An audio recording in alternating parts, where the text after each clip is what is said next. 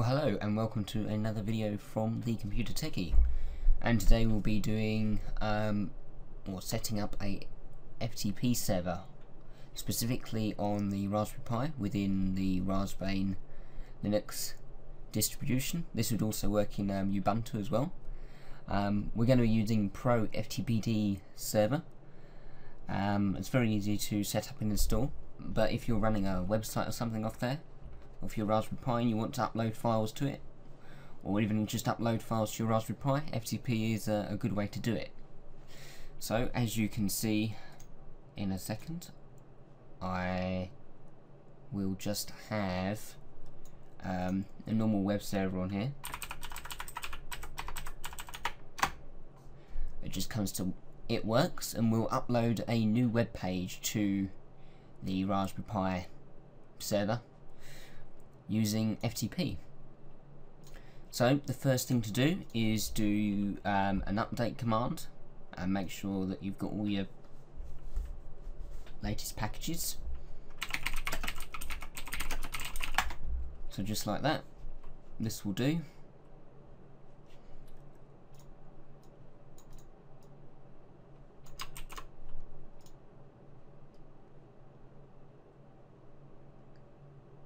Going to do something, or is it just going to sit there? There we go.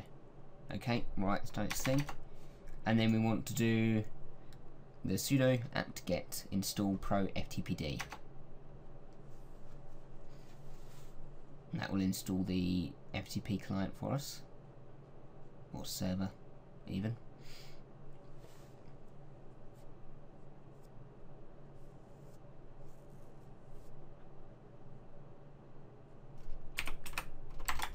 Press Y, and then we're going to go with standalone, so just press enter.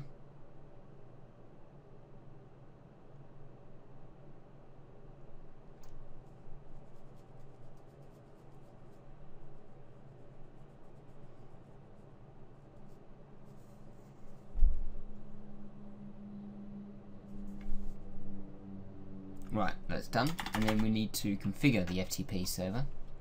So you will want to run this command here, sudo nano etc. ProTFPD config. And so this is the config for the FTP server. So here we can give it a name, a server type, a welcome, give it welcome messages, things like that. And we can jail users to specific folders.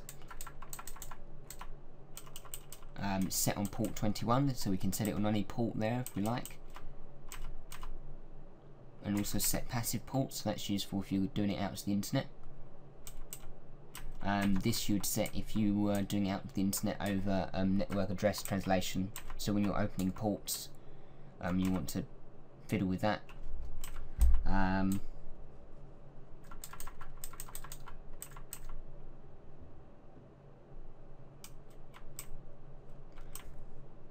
Most of these settings you want to set if you're sticking your FTP server out on the internet. But for now, we should just be using our normal login for the Raspberry Pi, which is Pi and Raspberry, I think. Something like that. So whatever your normal login is, it will use. You can set up your own FTP users as well, just as normal users. So everything's looking okay at the moment. I haven't seen anything that I need to change right now. We can set an anonymous FTP user. There's nothing really that we need to change right now, just as we're doing this locally. And then the next thing to do is just to restart the ProTFPD service. Like that. And then you want to grab your FTP client. I prefer FileZilla. So I'm just going to open that up now.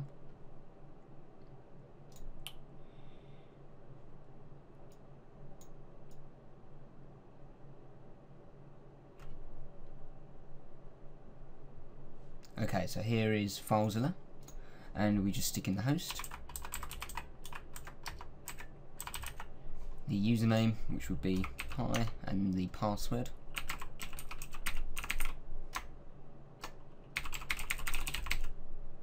Actually, what was the password?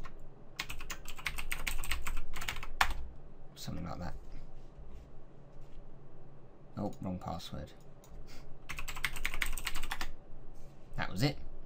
So there we go. So now we are connected to the server over FTP, and these are all the files and folders that you'd see if you was looking the folders up in Linux.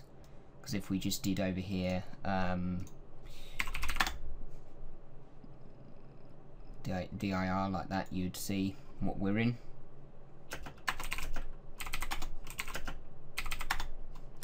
So now that's the base directory.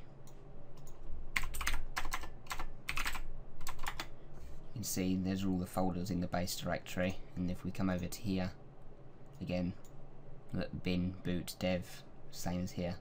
So it's exactly like browsing within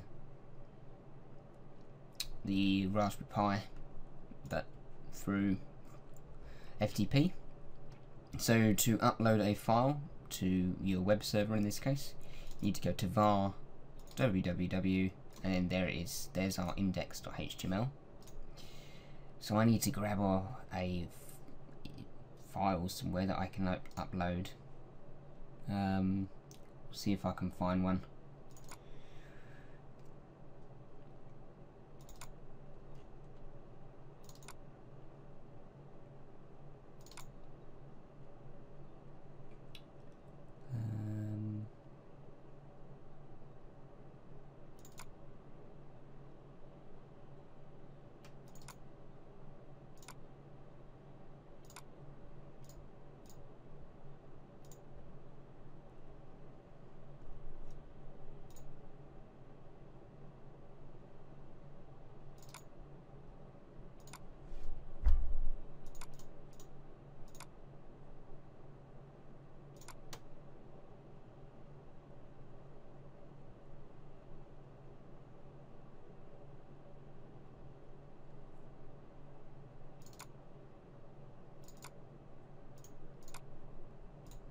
Okay, so I've found an old website.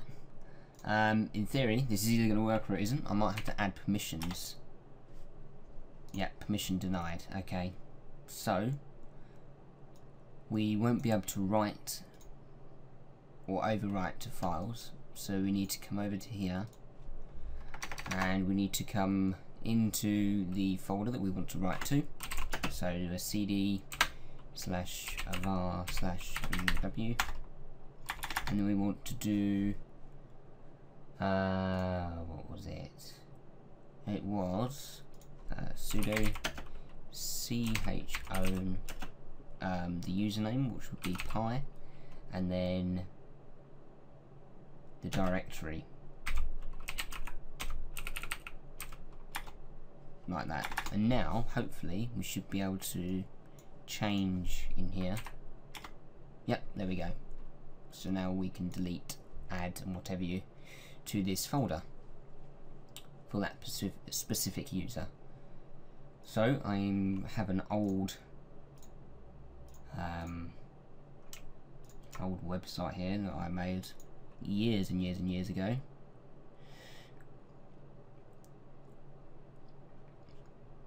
And then if we go over to the website here, there we go.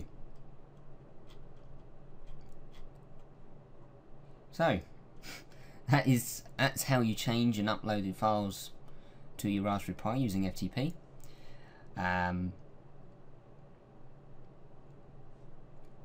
If you have any questions, then leave them below. I hope this helped you out somewhat. I didn't go into too much detail on adding it to, on setting up your config to add it to the internet.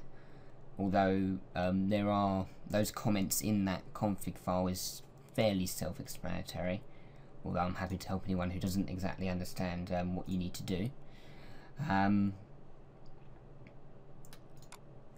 have been adding the commands to well, this isn't finished yet, but to like my own personal I suppose blog, I suppose you could call it.